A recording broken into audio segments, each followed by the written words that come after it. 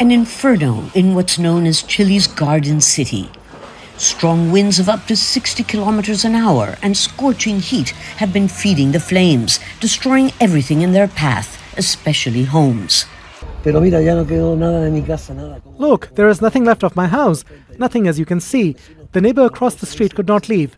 He burned to death because he did not want to leave his house. I lived alone here. President Gabriel Boric declared a state of emergency in the Valparaiso region and addressed the nation to say that so far dozens have died. Given the conditions of this tragedy, the number of fatal victims will surely increase in the coming hours. But the figures we are announcing are those that have been confirmed by the appropriate authorities. The fires come in the middle of a heat wave, and as tens of thousands of Chileans have been heading to the coastal region of Valparaiso for summer holidays. Traffic jams on the main highway are hindering the mobility of firefighters and ambulances. The government has declared a curfew from 9 p.m. to 10 a.m. in the region. The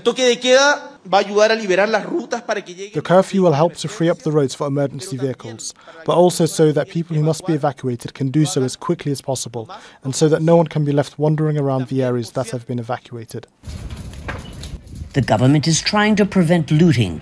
Thousands of people have been forced to evacuate in just minutes, but some, especially elderly people with limited mobility, could not escape in time. The government says it will investigate arson as the cause of these deadly fires. But first, says the president, the priority is to save lives.